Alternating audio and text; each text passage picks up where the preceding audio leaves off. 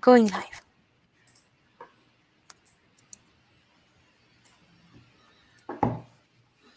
Hi again, everyone. How was your plunge into the Jurassic Oceans? I hope you're ready for more adventures and immersion, as our next two speakers have the power to, and I quote, convert physical spaces into oniric universes where poetry, emotion, and learning emerge. Michelle and Caroline from the CREO agency are going to share their experience of gamifying exhibitions and moving digital experiences out of the traditional screen. First, we have Caroline here. Caroline, good morning. How are you today? Good morning. Very well, thank you.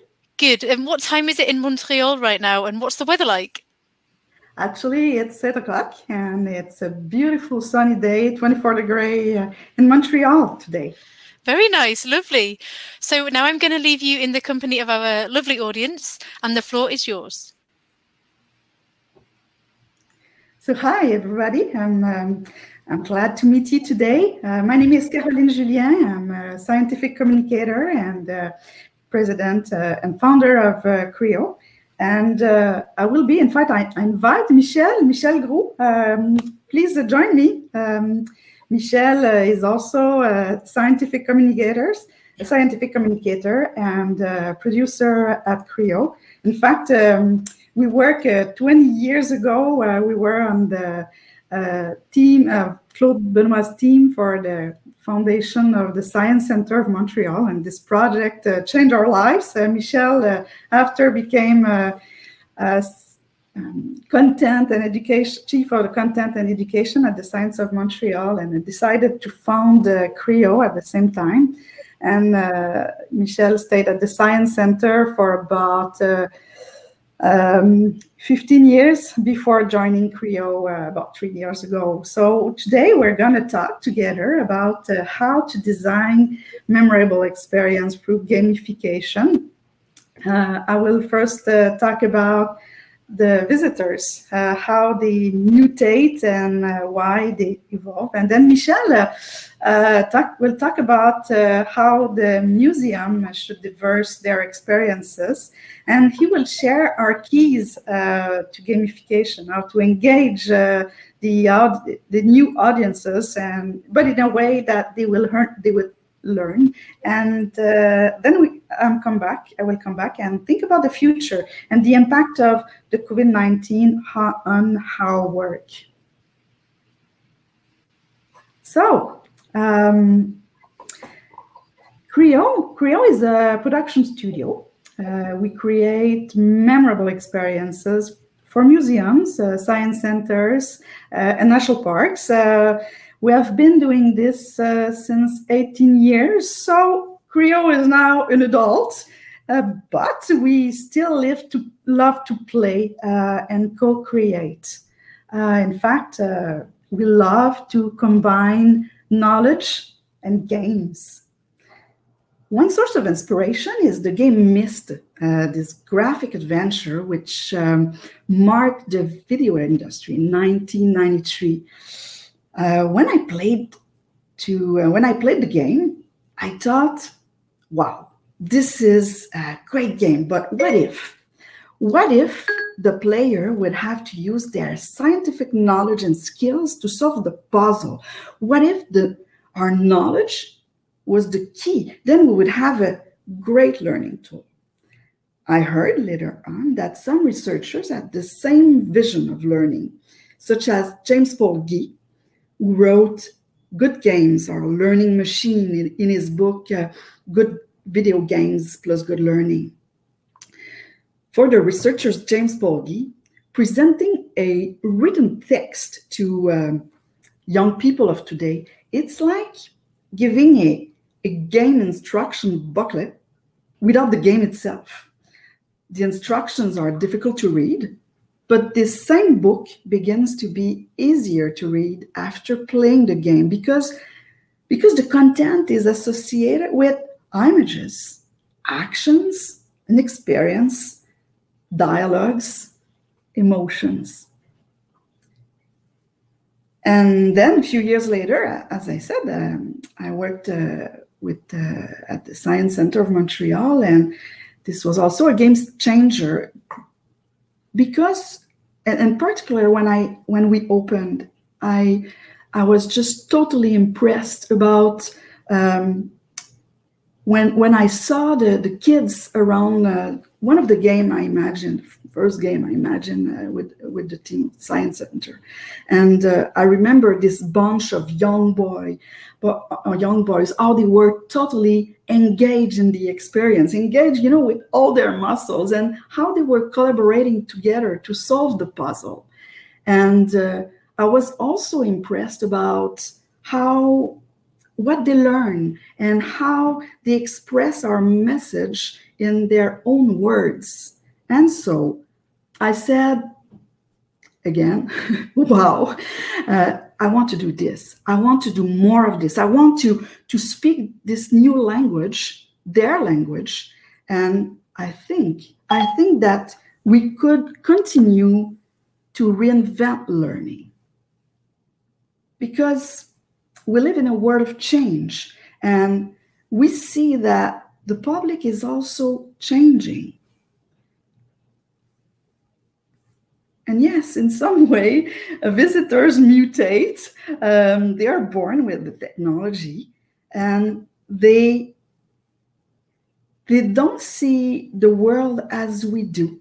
They grew up with the video games that use them to obtain feedbacks related to the success of their actions, earn points, reward benefits that measure their progress. They're accustomed to choose their route according to their taste and to personalize their experience. And they love to collaborate or compete with others. So they are so different that we have to review the way we transmit the knowledge. And it's not only their interest in video game that is involved. It's much deeper than that. It's that this changing world is changing the way young people think. Some goes as far as to say that the brains of the new generation change physically. And so consequently, the young people process the informations differently than the predecessors. And because of that, they have new expectations of learning and discovery tools. So when they come to museums, they need to make, to produce, to transform, to create. They love to explore, touch, and experiment. They like to move, being in action. They like to choose, decide, and express their identity. And they love to play. And because they are intuitive and visual, they expect attracting tools and visual digital platforms, interactive and playful approaches that place them in an active posture. These are part of the visitor's need, but what about the needs of the institutions? For this, I invite my colleague Michel, who knows very well about this, having created a whole bunch of exhibition with the Science Center of Montreal before joining CREO. So Michel, please, the floor is all yours. Thank you very much, Caroline. I'm very glad to be with you this morning/afternoon. So essentially, I'll be talking about how the institutions change, but also how agency like us try to meet visitors' demands. Institutions, of course, they have many goals now. They try to engage visitors in the real world, the concrete world, and they wish to create wow effects. It's something that we are being asked very, very frequently. We want some wow. Institutions also develop in parallel their social utility. So they try to enhance familial, social, collaborative, and participative relationships and behavior among visitors. They also discover or rediscover the power of play, which has gained more than a touch of respectability these years. Play can be used in individual experiences, limited in space, but also in large and collective ones. For example, this is an educational program that we made for a popular culture museum in Quebec. It's designed like a life-size board games. Board games are a very interesting source of inspiration for our team. And it consists in creating a timeline of objects from the museum collection. So it's very simple gameplay.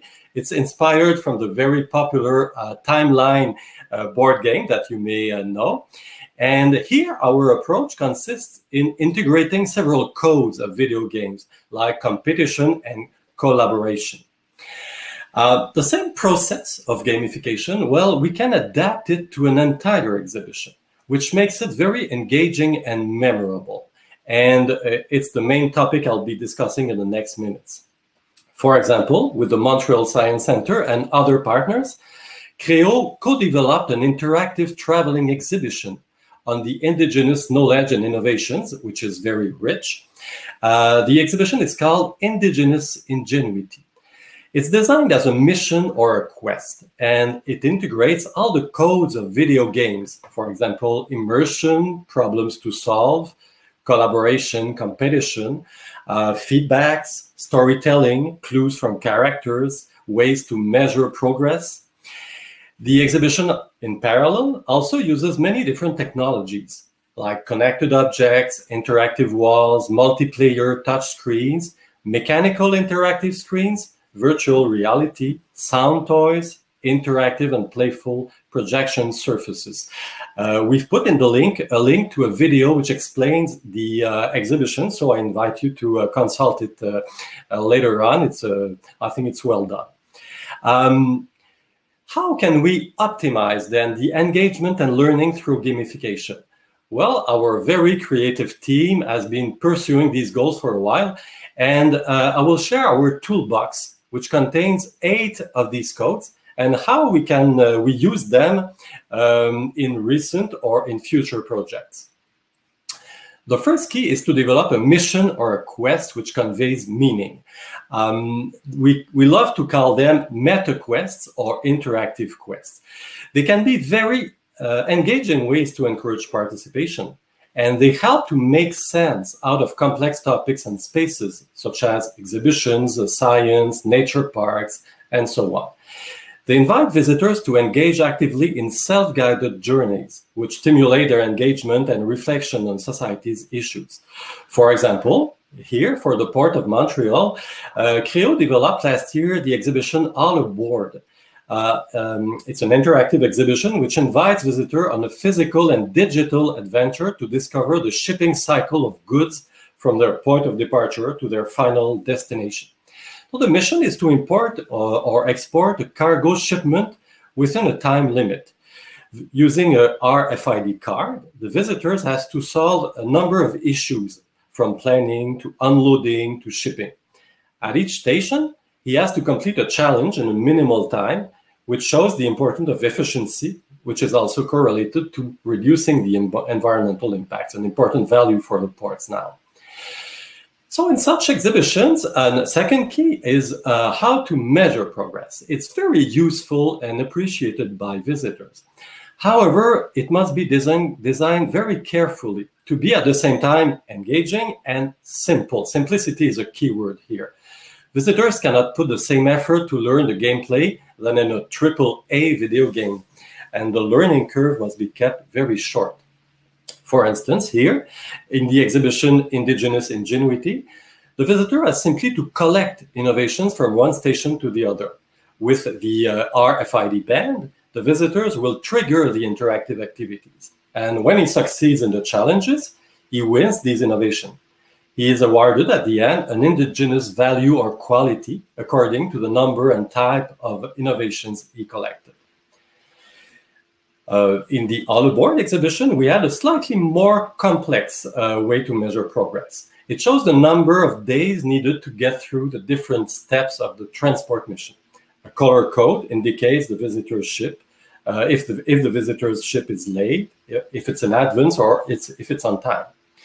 I'd like to add that in this exhibition, there is no particular order to get from one station to the other. So it's not linear, which avoids the problem of everyone going at the same time at the same station, especially when a group is visiting and when you have COVID-19, for example. So it's perfectly feasible to have a quest and to have a non-linear approach, which I recommend. Immersion, another key, is a very major aspect in today's cultural experiences. Everybody wants immersion, probably because it's believed to increase attention, the visitor being transported into a stimulating a new environment. There are many ways to create immersion, and they don't have to be complex and expensive. For instance, here, an indigenous artist created a landscape that we transformed into interactive walls. The visitor can connect with the walls and trigger different projections like an animal or an indigenous divinity. By the way, in the link at the bottom of the screen, we have also a small video on the Yellow Board exhibition that you could watch. Another key, collaboration. Of course, anybody who's working in the education system network knows that collaboration is now recognized as a very important dimension of learning. It's justified. In the Indigenous Ingenuity exhibition, collaboration is a must, since it's at the heart of the indigenous values. At RIDE, for instance, visitors work together to build an igloo.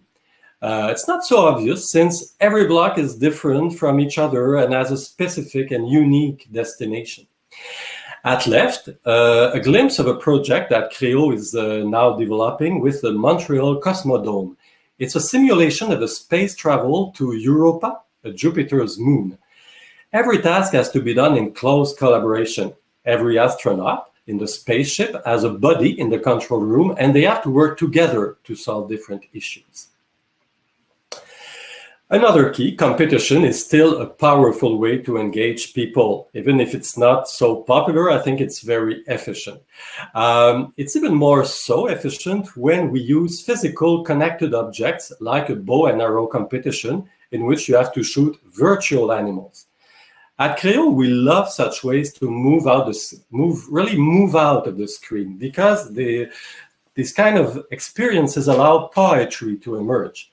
Technology is there, but you don't feel it, you don't see it. Humor is also very useful, especially when you lose. Here, the feedback says, I've seen better hunters. At least you make the animals feel safe.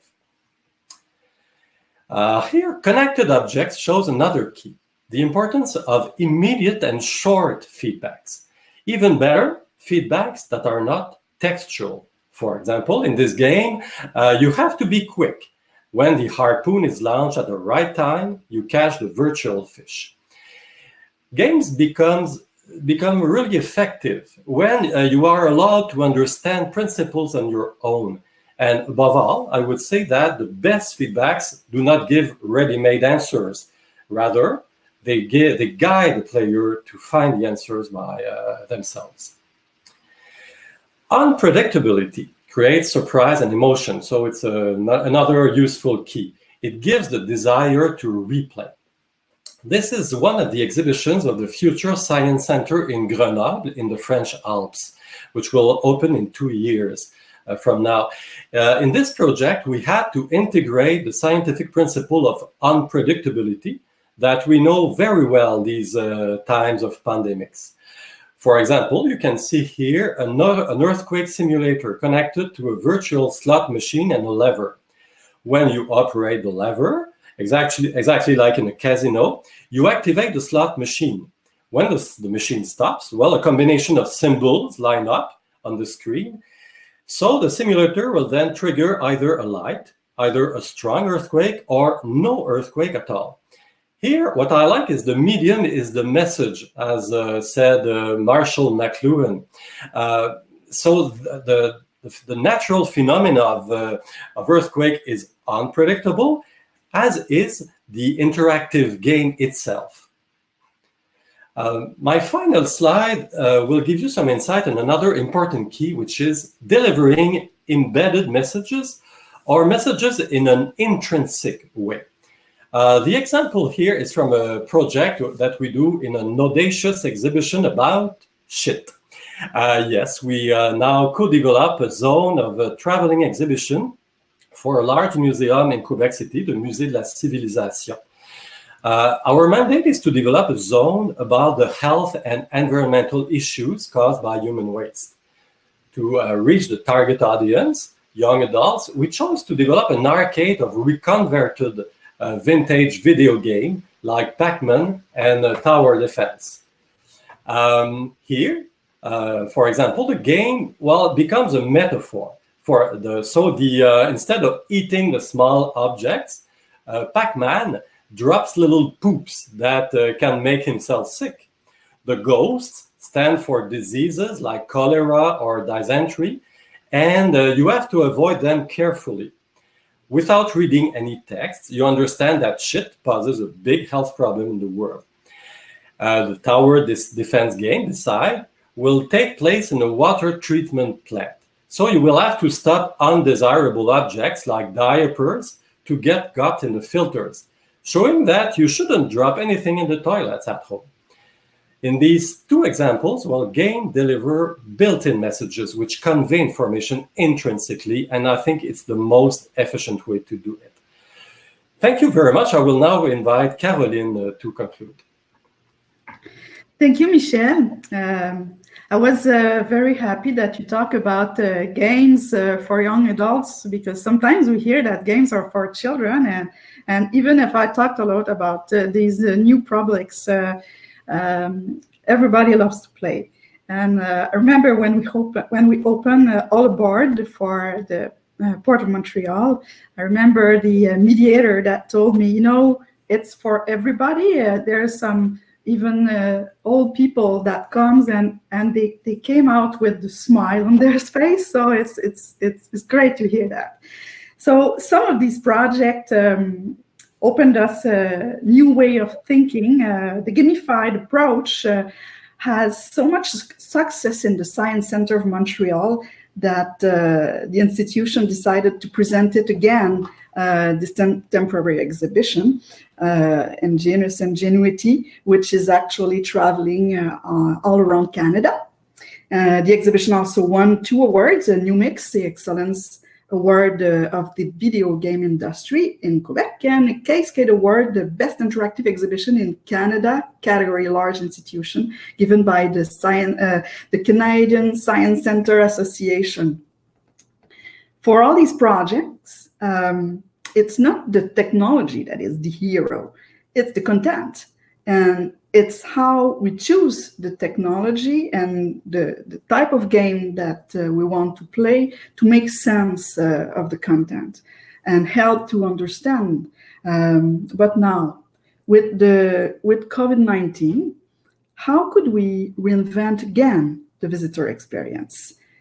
We could certainly continue to gamify, but differently.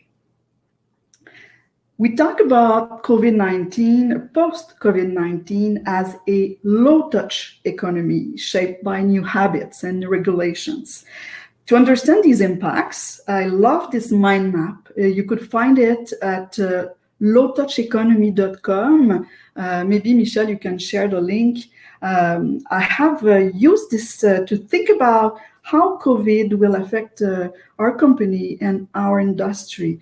The impact of travel restrictions and how we'll have to change the way we collaborate with our international partners. The impact of massive bankruptcies and mass unemployments, and how this could impact the families we want to reach. The impact of new legislations with limit large gathering, and the impact of social distancing and hygiene precautions.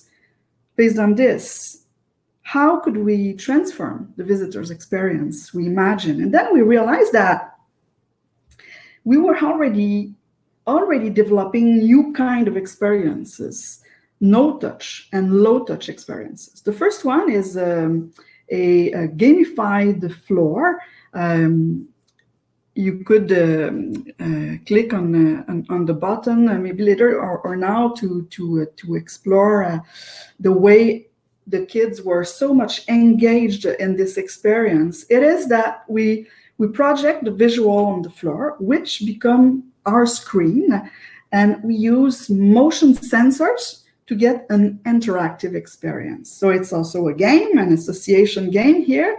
The kids have to put their body on the right round, while some of them present problems, other inventions, and other inventors. So it's an association type game, but it's also a competition between two groups. When you see on the video, there's lots of engagement and lots of kids, but this kind of game can also be played alone, with small groups, or to maintain the social distancing. It worked very well, and we're actually adapting this interactive for other museums with other content and games. The second one, the second project is developed with the aquarium, l'Aquarium Tropical de la Porte Dorée in Paris, France, with whom we are actually working in the development of a digital, interactive, and gamified aquarium. And we explored together new tools to co-create, because we work in the middle of the crisis, and we discover different platforms such as Strategizer, which lets us work together as if we were in the same room with virtual post-its. So we were able to share our knowledge about the public and co-design our value proposition.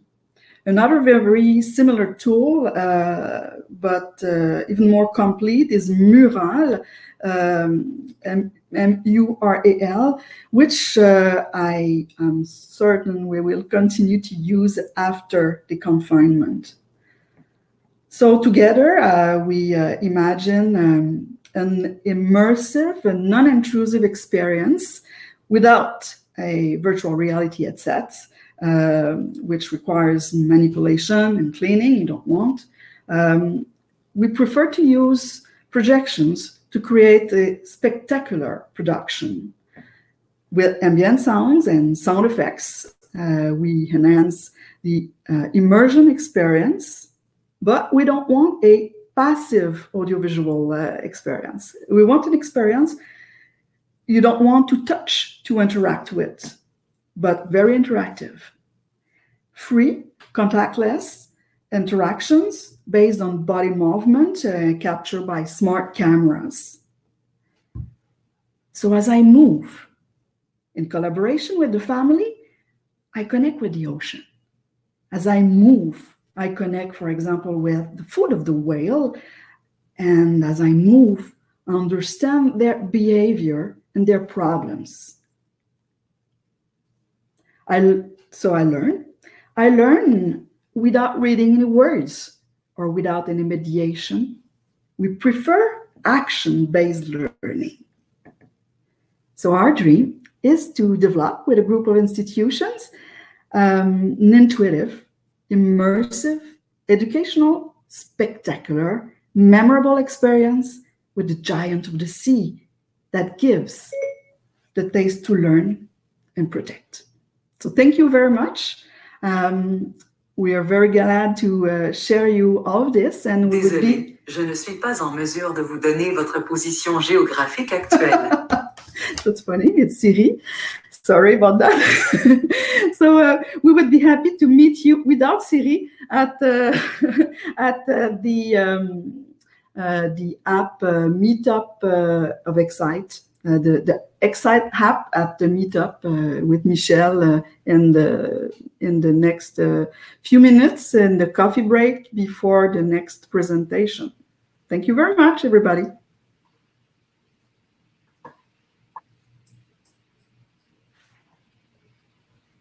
Thank you so much, Michelle and Caroline. It was really great to see experiences stretching from MetaQuests in Montreal to one of Jupiter's moons, even to Pac-Man. What a blast from the past. And a really total variation. So thank you. Have a lovely rest of the day. And I'm sure some people will be joining you in your meetup soon. So bye for now. Thank you very much. Now, some of you might want to stretch your legs after 3 intense but exciting presentations. We're going to take a 40-minute break now. So go grab your favorite drink. And if you're feeling social, you can use the Ecsite app, as Caroline suggested, to meet other attendees or to join a meetup. So some of our speakers you can see here, this is Michelle's.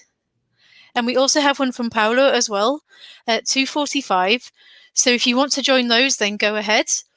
We'll see you back here at 3:15, so in 40 minutes from now, for the Corona Proofing Museum Interactive session from YIP. So enjoy your break.